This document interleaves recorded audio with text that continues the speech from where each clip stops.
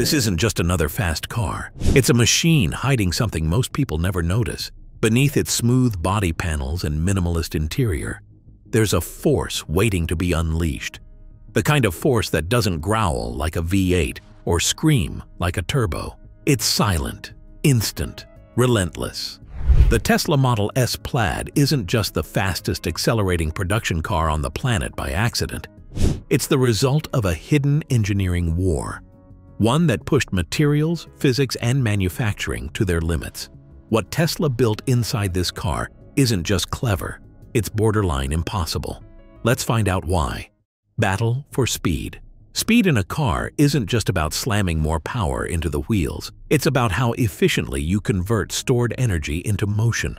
For years, electric cars had an image problem.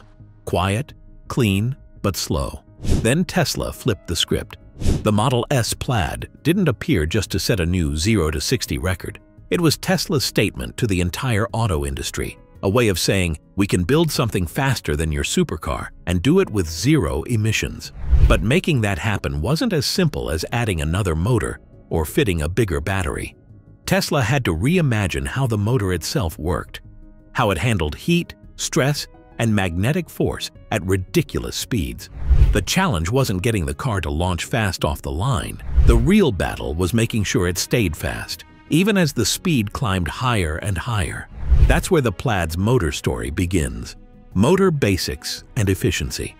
To understand why the Plaid motor is so special, we need to strip things back. At its core, an electric motor is all about magnets and motion. There's a stationary outer ring called the stator, and inside it, a spinning center called the rotor. One stays still, the other turns. That turning rotor is what eventually sends power to the wheels. But making that rotor spin isn't magic.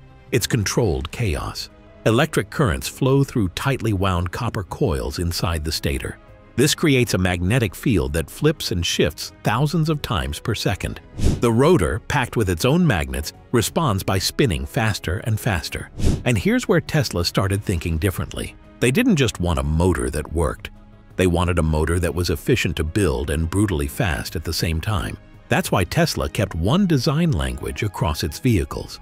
The stator in the Plaid motor, nearly identical to the one in the Model 3 and Model Y. The inverter that controls the motor? Same story. Even the circuit board used inside that inverter has Model 3 stamped on it. By standardizing parts, Tesla saved production time and money.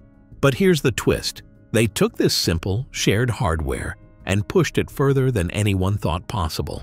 The Plaid's performance wasn't about reinventing the whole motor. It was about making small, smart changes in critical places, while keeping the production line flowing like clockwork. Next came the real innovation, controlling what happened inside the rotor, Plaid's carbon sleeve.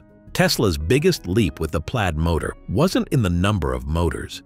It was in what they wrapped around the rotor. Traditional electric motors use steel sleeves to hold the rotor together. That works fine, up to a point. But when you're spinning a rotor at 20,000 revolutions per minute, like in the Plaid, things get dangerous. At those speeds, the rotor doesn't just spin, it wants to tear itself apart. That's where the carbon sleeve comes in. Instead of steel, Tesla wrapped the entire rotor in carbon fiber. Not just loosely either.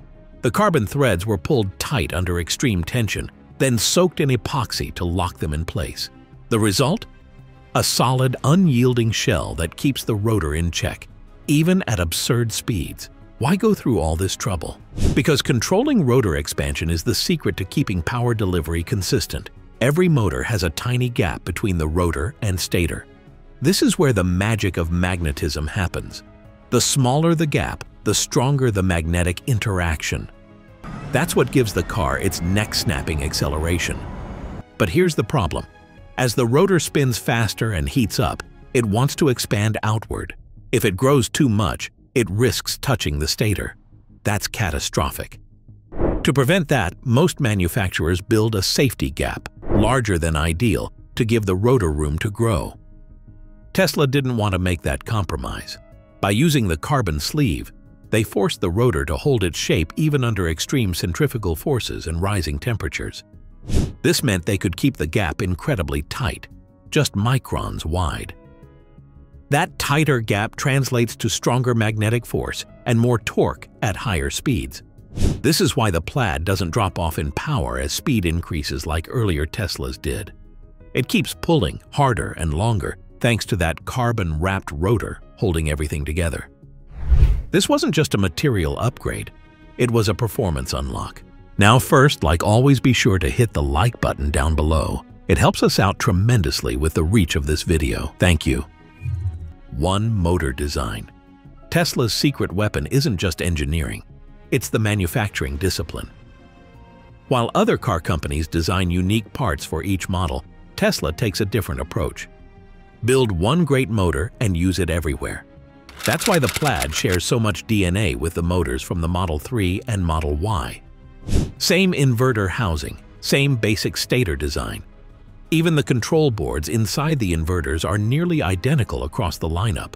But there's one twist with the Plaid. It runs 3 of these motors instead of 1 or 2. 2 sit at the rear, 1 for each wheel, and a third powers the front axle. Running a motor for each rear wheel has another hidden benefit. It removes the need for a traditional differential. In most cars, a differential allows the rear wheels to turn at different speeds when going around corners. But it also adds weight, friction, and energy loss. By giving each rear wheel its own dedicated motor, Tesla sidesteps all of that. Each motor can deliver exactly the right amount of power to its wheel, independent of the other. This setup doesn't just boost straight-line speed, it also improves cornering control and traction. Fewer moving parts, less energy loss, more control. It's a textbook Tesla move. Simplify where you can, innovate where you must. Magnets and gear ratios. Raw power means nothing if you can't turn it into usable torque. That's where magnets and gear ratios step in. The permanent magnets inside the Plaid motor aren't your everyday components. They're significantly stronger than the ones Tesla uses in its standard motors.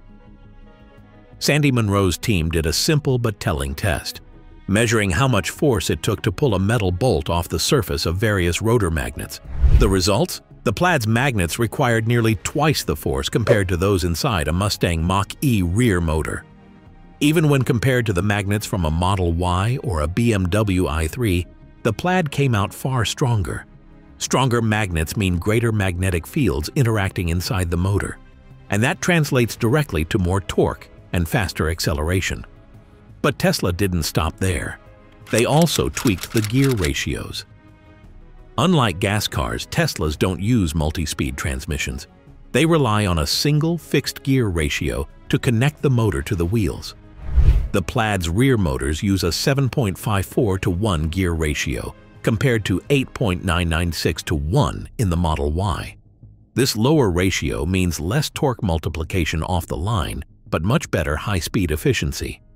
Combined with the powerful magnets and the tight rotor-stator gap, it allows the Plaid to deliver forceful acceleration and sustain it at higher speeds.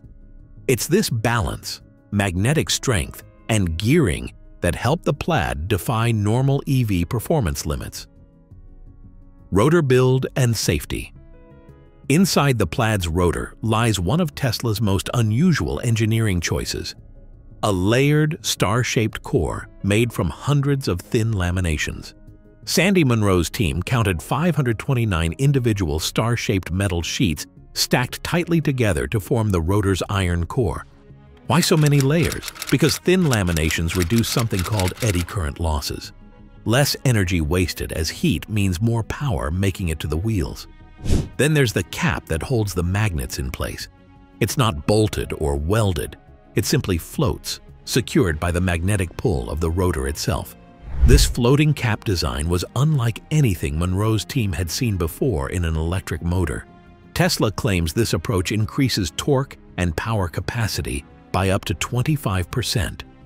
And just when you think the surprises are over, there's one more: a built-in safety feature buried inside the inverter. Tesla installed a micro-explosive fuse that's designed to blow in the event of a catastrophic electrical fault. It physically separates the motor from the power source within milliseconds. This isn't just a software shutdown. It's a literal mechanical disconnection. an extra layer of safety when pushing voltage and current to extremes. Between the star laminates, floating caps, and that explosive fuse, the Plaid motor is more than just fast. It's a controlled, deliberate system built for extreme conditions. Conclusion: the Tesla Model S Plaid wasn't built just to grab headlines. It was Tesla's way of solving an engineering puzzle that most automakers hadn't even attempted. Creating the fastest accelerating production car meant rethinking motor design at every level. From the carbon-wrapped rotor that holds itself together under brutal forces, to the oversized magnets delivering raw torque, to the manufacturing efficiency that keeps costs in check, every detail serves a purpose. Tesla didn't just want to win drag races. They wanted to prove that electric motors could outperform combustion engines, not just at low speeds, but all the way through the power curve.